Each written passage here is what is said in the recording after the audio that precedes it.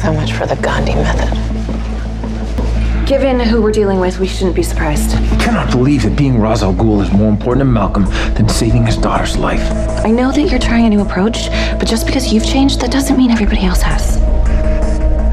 We cannot allow a League civil war. Too many people will be collateral damage. And the four of us definitely can't take on 2 armies of assassins. Then we take down the generals. We need to work on locating Nyssa and Malcolm. But mainly Nyssa, because she's got that whole Lotus cure thing. We find both of them. No one else dies tonight. Especially Thea.